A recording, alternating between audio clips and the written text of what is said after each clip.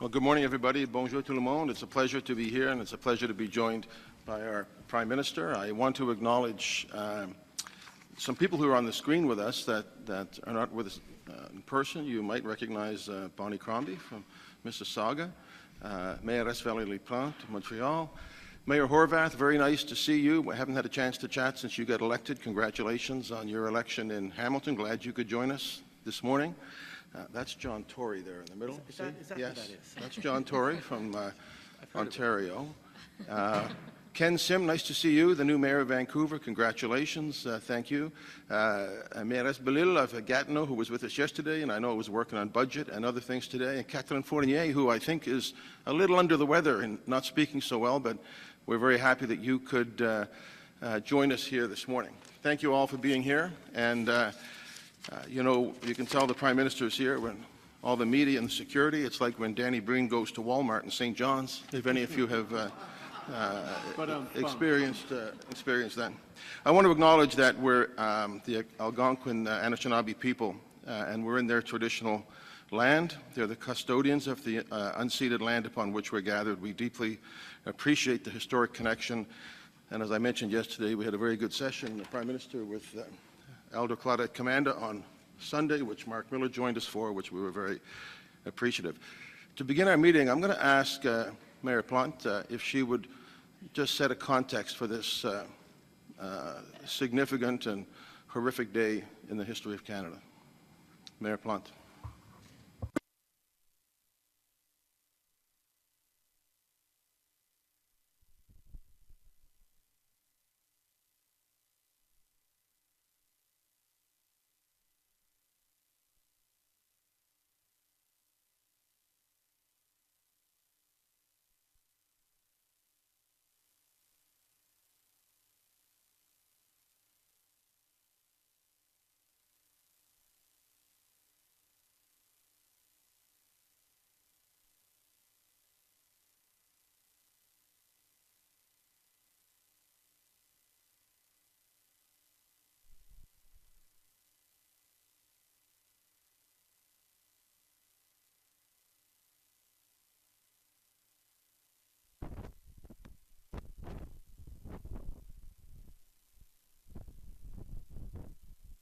And women and men and boys. So thank you, and I'll pass it back to you, Mike.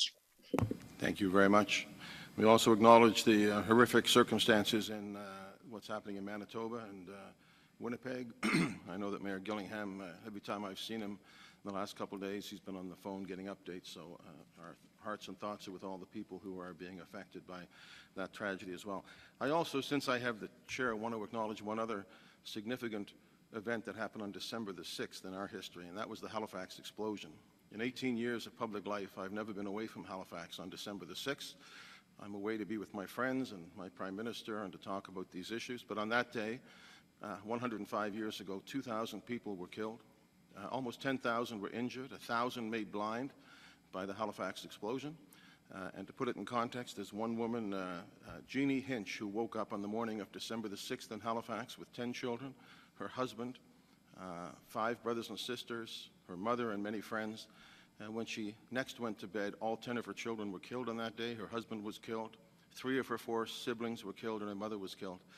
And it's an amazing story of resilience for the city of Halifax. She was found a day later under the rubble, and it turned out that she was pregnant with a son, Hubert, who was born on April the 18th. So we take that as a sign of the resilience and the spirit of Halifax. But I would like to be with my folks in Halifax today, but I'm happy to be here. Prime Minister, thank you very much for joining us. We're always delighted to see you, and you do make a lot of time for this caucus and for FCM. It's great to see you in person. You see some of the mayors that we have virtually and those who are with us around the table, and we're happy to have the opportunity to speak with you today.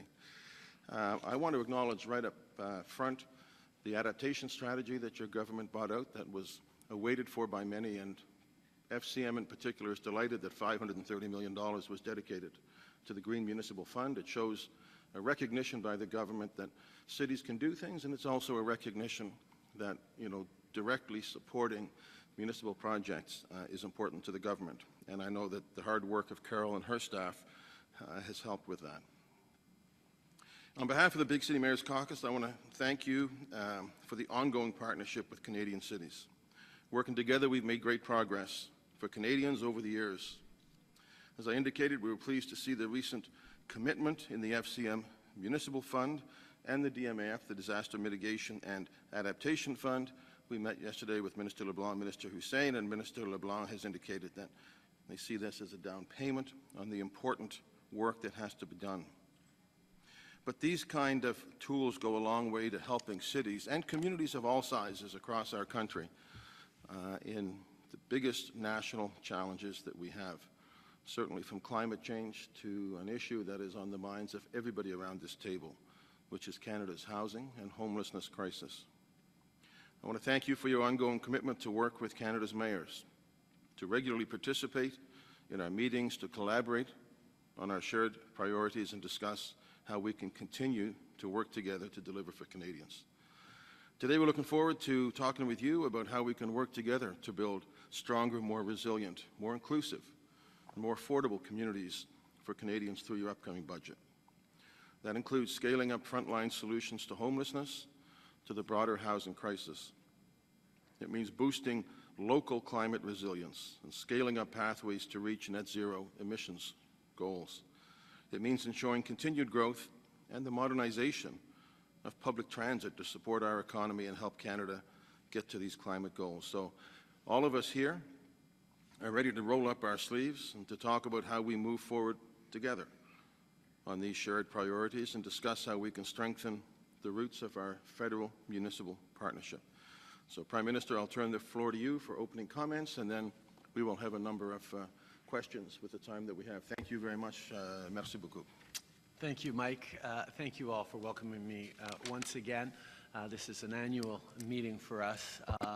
On top of all the opportunities we have to discuss when I come to visit you guys across the country and we talk about your specific engagements. But one of the things that we've seen time and time again is that citizens want to see their orders of government working together, and this is an opportunity for us to gather in a significant way. It's great to see all the big city mayors, as well as Tanine, Carole, and others from the FCM. Since we met in October last year, many new mayors have joined the BCMC. I'm happy that you're here for this important conversation. Congratulations. Dans les derniers mois et les dernières années, on vit une crise après l'autre. La pandémie, l'invasion de la Russie en Ukraine qui accentue l'inflation, le climat qui change et qui cause des tempêtes, des inondations et des feux de forêt.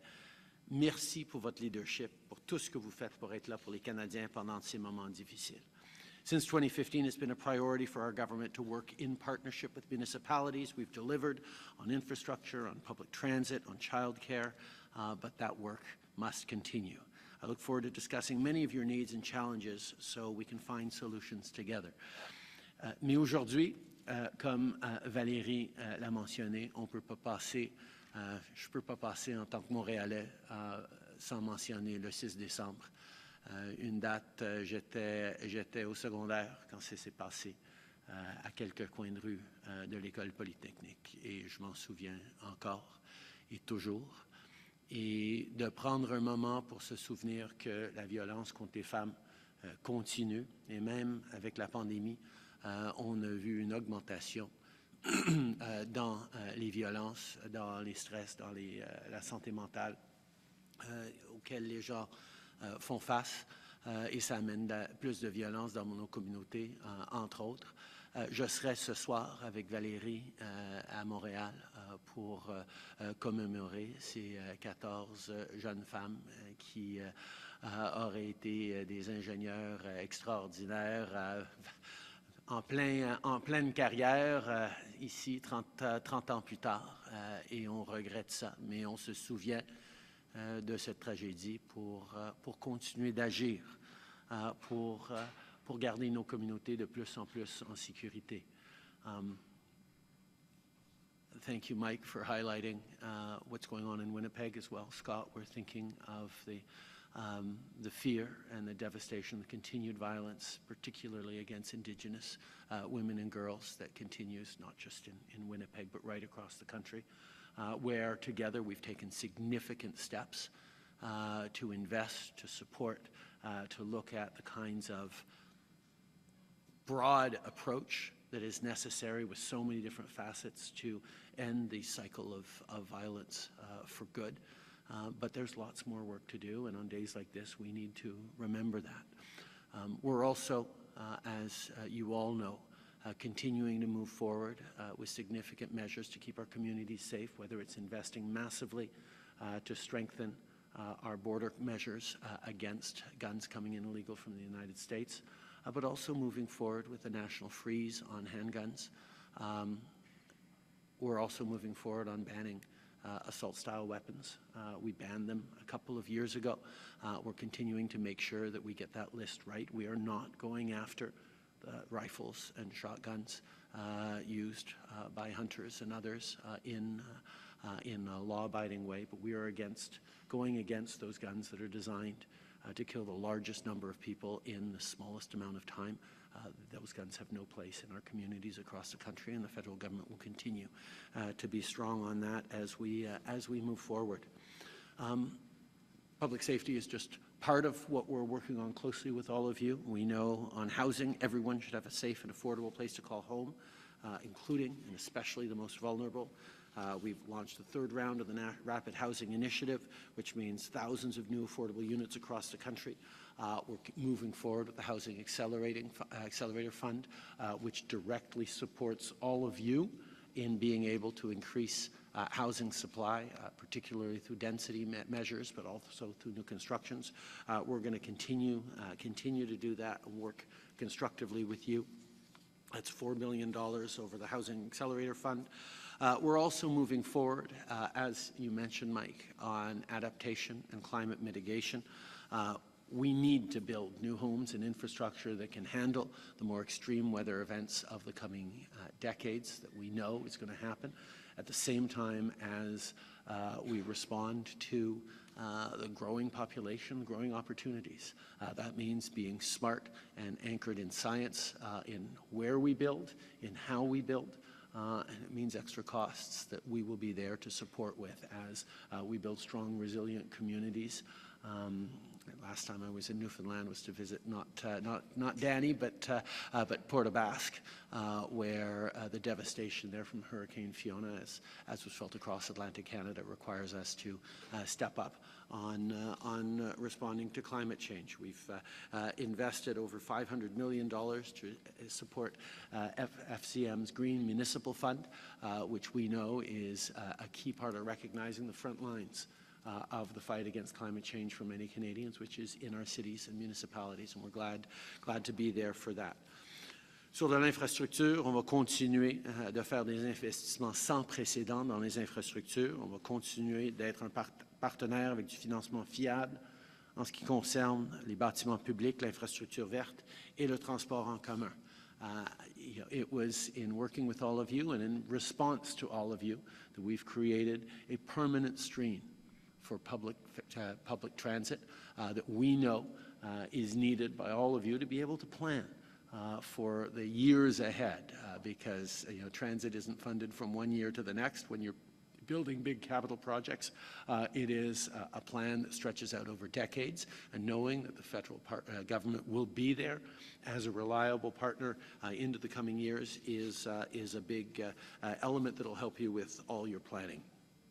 I know you know well that the federal government has been there as a very active and present partner from 2015 onwards.